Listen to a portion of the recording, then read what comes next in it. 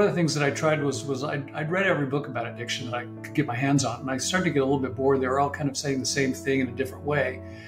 And I decided, well, I know that there's a lot of movies about addiction and recovery. Maybe I should start checking those out. I'd seen a couple of them over the years, but I said, well, let's do a challenge. So I had time on my hand because I was sober and I was waiting for a deal to go through. And I watched, all right, I'll watch 100 movies about addiction and recovery in 100 days. And I learned so much about addiction and recovery and the stories around it that I decided to write a book about it, which is the genesis of Addicted in Film, Movies We Love About the Habits We Hate, which was just a joy to write.